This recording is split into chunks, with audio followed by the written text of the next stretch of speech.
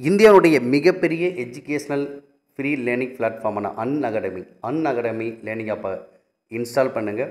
இந்த learning app install பண்ணிங்கன்னா TNPSC போட்டித் தேர்வுக்கு, அதாவது அனைத்து வகை போட்டித் தேர்வு இருக்குது, இல்லை டிஎன்பிஎஸ்சி போட்டித் தேர்வுகளுக்கு தமிழா அகாடமி சார்பாக சரவணகுமார் நான் வந்து வீடியோக்கள் வடிவில் பாடக்குறிப்புகள் தொடர்ந்து போட்டுக்கிட்டு இது வரைக்கும் அன்அகாடமி லேர்னிங் ஆப்பில் நீங்கள் இன்ஸ்டால் பண்ணி 30 கோர்சஸ் இருக்குது. இந்த 30 கோர்ஸ் கிட்டத்தட்ட 400க்கும் மேற்பட்ட வீடியோகள் இருக்குது. தொடர்ந்து என்னை நீங்கள் சரவணகுமார் 986 அன்அகாடமி லேர்னிங் இன்ஸ்டால் பண்ணி ஃபாலோ பண்ணுங்கள். தொடர்ந்து அடுத்தடுத்து உங்களுக்கு கோர்ஸ் அண்ட் லெசன்ஸ் வீடியோ வந்துகிட்டு இருக்குது. நீங்கள் சிலராகவும் பார்த்துக்கலாம், ஆஃப்லைன்லேயும் இதை பார்த்துக்கலாம், டவுன்லோட் பண்ணியும் நீங்கள் படிச்சுக்கலாம். தொடர்ந்து ஃபாலோ பண்ணுங்கள். தமிழா அகாடமி யூடியூப் சேனலை சப்ஸ்கிரைப் பண்ணுங்கள். கூடவே இருக்கிற பெல் சிம்பலையும் கிளிக் பண்ணுங்கள்.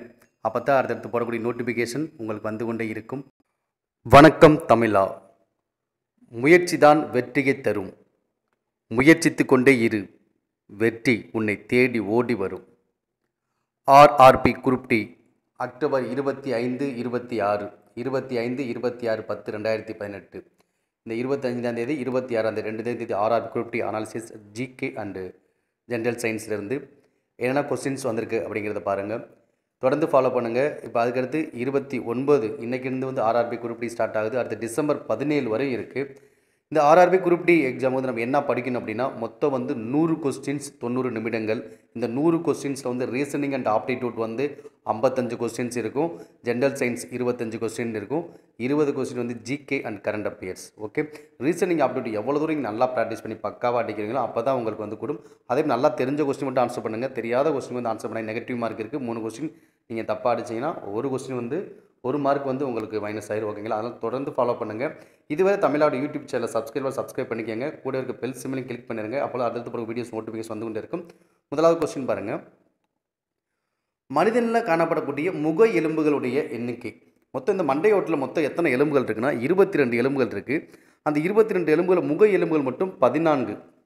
தலையில் எத்தனை இருக்குன்னா 8. ஓகே, மொத்தம் 22 எலும்பு மண்டையோட்டில் இருக்க. முக எலும்புகள் மட்டும் 14.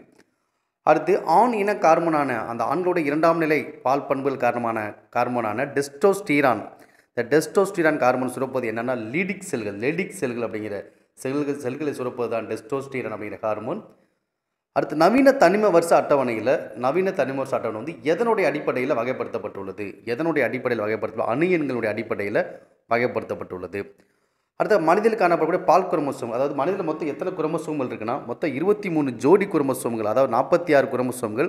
இந்த 23 ஜோடி குரோமோசோம்கள் முதல் 22 ஜோடி குரோமோசோம்கள் வந்து உடல குரோமோசோம்கள் அல்லது ஆட்டோசோம்கள் என்று பெயர். அந்த 23வது ஜோடியாக இருக்கக்கூடிய 45, 46 குரோமோசோம்கள் பால் குரோமோசோம்கள் அல்லது அல்லோசோம்கள் என்று பெயர். இந்த பால் குரோமோசோம்கள் வந்து பெண்களுக்கு எப்படி காணப்படும்னா XX காணப்படும், ஆண்களுக்கு வந்து XYன்னு காணப்படும். இந்த குரோமோசோம்கள் தான் வந்து பிறக்கக்கூடிய குழந்தை ஆணா பெண்ணா அப்படின்னு நிர்ணயம் பண்ணக்கூடிய அந்த பால் குரோமோசோம்கள். அப்போ 45, 46 குரோமோசோம் தான் பால் குரோமோசோம்கள் அல்லோசோம்கள் என்று அழைக்கப்படுகிறது. அடுத்து எஸ் பிளாக் எலிமெண்ட்ஸ், எஸ் தொகுதி தலைமுறை எண்ணிக்கை எவ்வளோனா 13. எஸ் தொகுதி தலைமுறை எண்ணிக்கை 13. அடுத்து ஆக்சைடு ப்ளஸ் பேஸ், அமிலம் ப்ளஸ் காரம் சேர்ந்து என்ன உருவாகுனா சால்ட் ப்ளஸ் H2 நீர் உருவாகும். அமிலமும் காரமும் சேரும்போது என்ன வரும்? ஒரு உப்பும் ஒரு நீர் உருவாகுது. அடுத்து O2 ஆக்சிஜனுடைய அணியன். O2 அணியன் என்னென்னா 32 தான் ஆக்சிஜனுடைய அணியன்.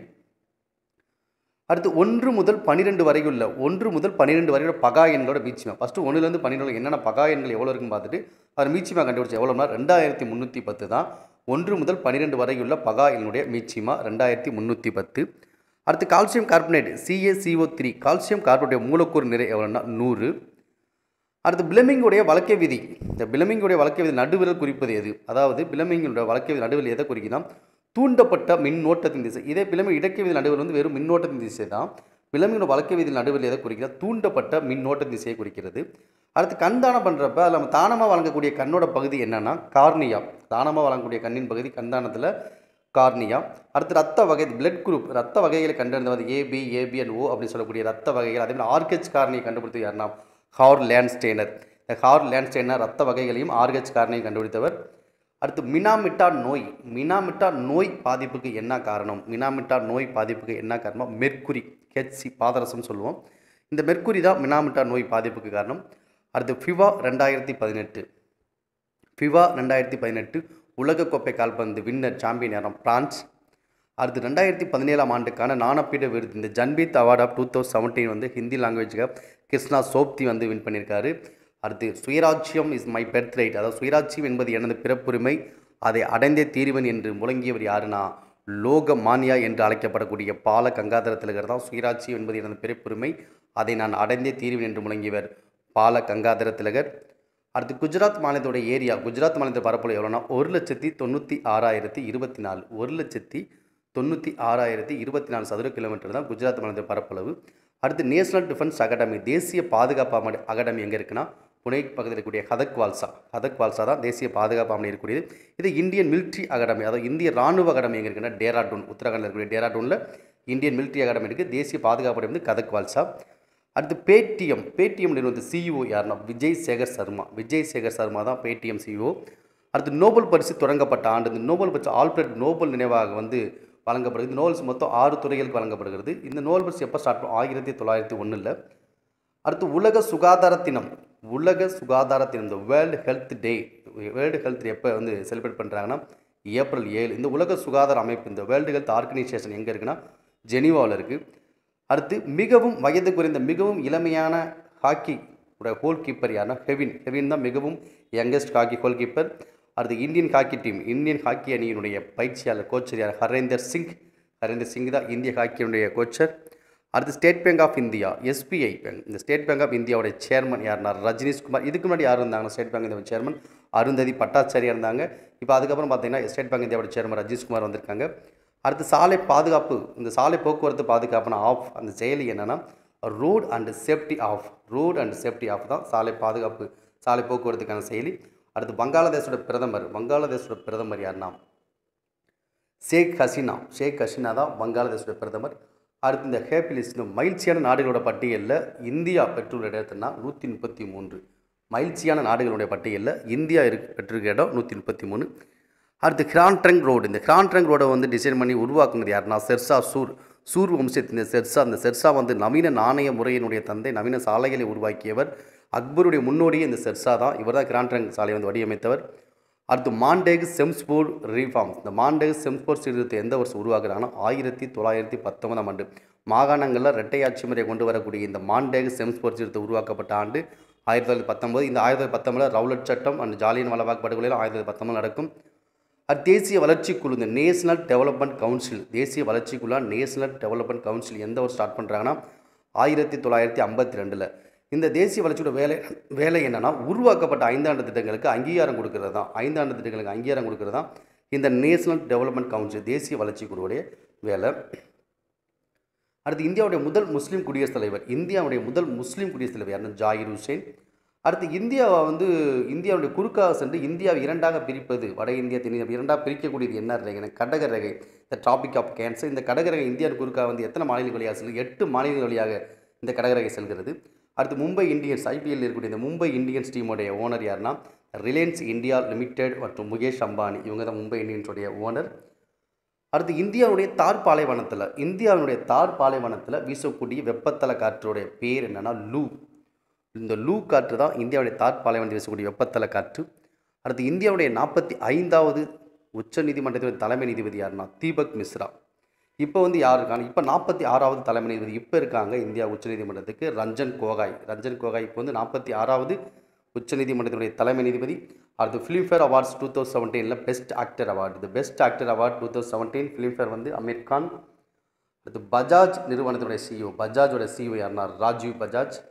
அடுத்து தாஜ்மஹால், ஷாஜகான் வந்து கட்டிய தன்னுடைய காதல் மனைவி மும்தாஜ் நினைவாக கட்டிய தாஜ்மஹால் எங்கே இருக்குன்னா யமுனை ஆற்றங்கரை ஆக்ரா. அடுத்து அஸ்ஸாம் விளையாட்டுத்துறையினுடைய பிராண்ட் அம்பாசிடர் ஹீமா தாஸ். அடுத்து 2020 ஒலிம்பிக் போட்டிகள், ஜப்பானில் டோக்கியோவில் நடைபெற இருக்குது. இந்த 2020 ஒலிம்பிக் ஸ்லோகன் என்னென்னா இந்த டிஸ்கவர் டுமாரோ தான் 2020 ஒலிம்பிக்குடைய ஸ்லோகன். அடுத்து இந்திரா பிரதான் டிராபி வந்து எந்த விளையாட்டோடு தொடர்புடையதுன்னா வாலிபால் தொடர்புடையது இந்திரா பிரதான் கோப்பை. அடுத்து குச்சிப்புடி நடனம் எந்த மாநிலத்தினுடைய நடனம்னா ஆந்திர பிரதேச மாநிலத்தினுடைய பாரம்பரிய நடனம் தான் குச்சிப்புடி.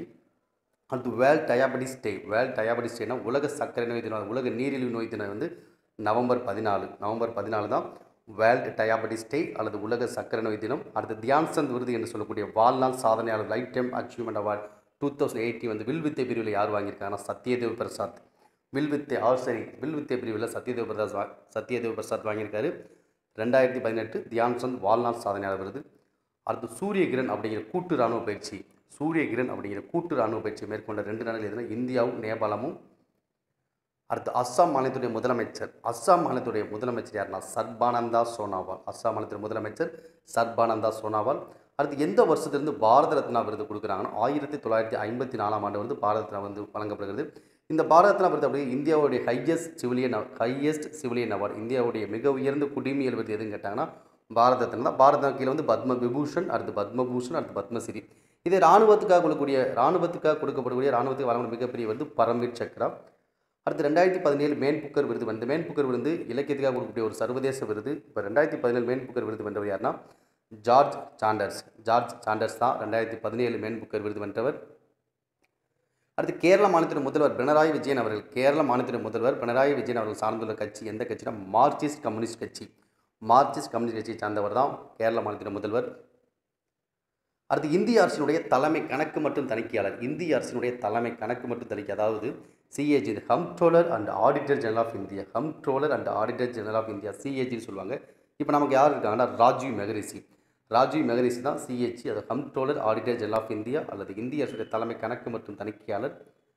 அது இந்திய மகளிர் ஒரு நாள் கிரிக்கெட் போட்டிகளில் 6000 ரன்களை கடந்த முதல் வீராங்கனை, இந்திய மகளிர் ஒரு நாள் கிரிக்கெட் போட்டியில் 6000 ரன்களை கடந்த முதல் வீராங்கனை மித்தாலி ராஜ். ஜிம் கார்பெட் தேசிய பூங்கா தான் இந்தியாவில் உருவான முதல் தேசிய பூங்கா. ஜிம் கார்பெட் தேசிய பூங்கா எங்கே இருக்குன்னா உத்தரகாண்ட் மாநிலத்தில். அடுத்து 27,225 வர்க்கமூலம், 27,225 வர்க்கமூலம் என்ன 165, 27,225 வர்க்கமூலம் 165. அடுத்து மின் நூட்டத்தினுடைய எஸ்ஐ அலகு என்னென்னா கூலும், மின் நோட்டத்தினுடைய எஸ்ஐ அலகு கேட்டாங்கன்னா ஆம்பியர், மின் நூட்டத்தினுடைய எஸ்ஐ அலகு கூலும். அடுத்த கொஸ்டின் 2, 3, 8, 4, 0, 6, 7, 2 இவற்றுடைய சராசரி மற்றும் இடைநிலை என்னன்னா 4 மற்றும் 3.5. ஆன்சர் 4 மற்றும் 3.5. இதுவரை தமிழ் அகாடமி யூடியூப் சேனலை சப்ஸ்கிரைப் பண்ணுங்கள். கூடவே இருக்கிற பெல் சிம்பலை கிளிக் பண்ணுங்கள். அப்பொழுது அடுத்தடுத்து போடக்கூடிய வீடியோஸ் அண்ட் நோட்டிஃபிகேஷன் உங்களுக்கு தொடர்ந்து வந்துக்கிட்டே இருக்கும். Thank you. Tamil academy RRB, group D, RPF, TET போன்ற போட்டித் தேர்வுகளுக்கு டெஸ்ட் பேட்ச் கண்டக்ட் பண்ணுறோம். இது எல்லாமே முழுக்க PDF ஃபைலாகவே உங்களுக்கு வாட்ஸ்அப் அல்லது Gmail அனுப்பிச்சிடுவோம். RRB, group D, RPF இப்போ போய்கிட்டு இருக்குது. அது TET வந்து நோட்டிஃபிகேஷன் வந்தோடனே அவங்களுக்கு டெஸ்ட் பேட்ச் ஸ்டார்ட் பண்ணிடுவோம். இப்போ RRB, RPF இந்த 2 போட்டித் தேர்வுகளுக்கு டெஸ்ட் பேட்ச் வந்து கண்டக்ட் பண்ணுறோம். நீங்கள் எல்லாமே வாட்ஸ்அப்பில் PDF ஃபைலாக தான் வரும். நீங்கள் ஒன் டைம் பேமெண்ட் பண்ணோடனே உங்களுக்கு எல்லாமே டோட்டலாக வந்து ஒரே டயத்தில் அனுப்பிச்சிடுவோம். இதில் சேர விருப்பம் உள்ளவர்கள் மட்டும், இது எல்லாமே மொத்தம் 25 டெஸ்ட் இருக்கும். 15 சப்ஜெக்ட் டெஸ்ட், 10 ஃபுல் டெஸ்ட். இதை தவிர ஜென்ரல் சயின்ஸு, ஜென்ரல் அவேர்னஸ் வந்து பாட குறிப்புகள்லாம் இடம்பெறும். இதில் சேர விருப்பம் உள்ளவர்கள் மட்டும் இந்த கீழே உள்ள தொலைபேசி எண் 9750134315 இந்த நம்பருக்கு உங்களுடைய நேம், நேட்டிவ், நீங்கள் வந்து ஃபோன் பண்ணலாம் கேட்க வேணாம், உங்கள் நேம், நேட்டிவ் மட்டும், விருப்பம் உள்ளவங்க மட்டும் உங்கள் நேம், நேட்டிவ் வந்து டெஸ்ட் பேட்ச் ஜாயின் பண்ணுற விருப்பம் இருக்குது, நீங்கள் நேம், நேட்டிவ் போட்டு அனுப்புங்க. உங்களுக்கு test budget schedule, account details எல்லாமே வந்துடும். நீங்கள் பேமெண்ட் பண்ணோடனே உங்களுக்கு எல்லாமே வாட்ஸ்அப்பில் அல்ல ஜிமெயில் PDF ஃபைலாகவே சென்ட் பண்ணி வச்சுருவோம். ஓகே, விருப்பங்களும் தொடர்பு கொள்ளுங்கள், தொடர்ந்து ஃபாலோ பண்ணுங்கள். இதுவரை தமிழ் அகாடமி யூடியூப் சேனலை சப்ஸ்கிரைப் பண்ணுங்கள். கூடவே இருக்க பெல் சிம்பலையும் கிளிக் பண்ணுங்கள். அப்பொழுது அடுத்தடுத்து போடக்கூடிய வீடியோஸ் உங்களுக்கு நோட்டிஃபிகேஷன் வந்து கொண்டே இருக்கும். தேங்க்யூ.